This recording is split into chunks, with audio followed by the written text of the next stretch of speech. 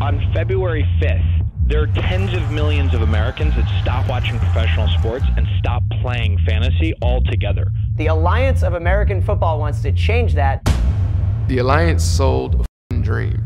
Yeah, it's going to be a brand new professional football league launching a week after the Super Bowl. And they say that they have cutting edge technology, that they're going to change the sports gambling landscape, and they're going to make the game faster and safer than the NFL. So we'll see.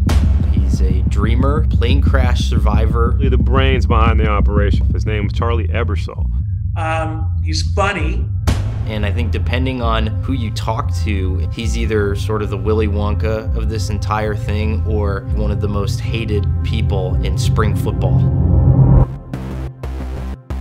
We all worked 24/7, night and day for the first 3 months until February 9th. And they're saying, this is too good to be true.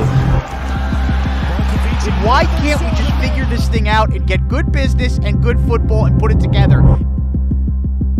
Just focus on selling tickets. Just put butts in seats and you'll still have your job. Charlie Ebersol thought he could walk right into NBC or Fox. He was a little bit larger than life. He drove around with the chauffeur when Uber and Lyft were readily available. We couldn't wait for that first check to hit. We were getting paid cash. The first little PR stunt came out and said, hey, you know what? Just had a little bit of glitch in the numbers. Don't worry about our payroll. Is that true? Payroll? How could you possibly, after week one, fail to pay the players? I've seen a figure of $20 million. That's what they invested. It's kind of hard to spend money when maybe the FBI is seizing your assets. This was the Fire Festival of Sports. A complete disaster.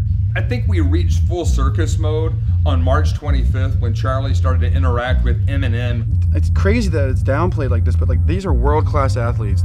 We went from brand new equipment, halftime at the Super Bowl, to stop taking our hot sauce because we can't afford to replace it anymore. Breaking news tonight in Birmingham, the Alliance of American Football has suspended operations. I just moved us all the way across the country. We just bought a house.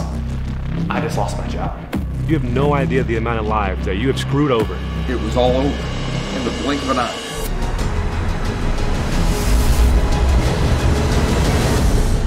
Hey, where's the camera? Let me say you something. Man, can somebody roll me one?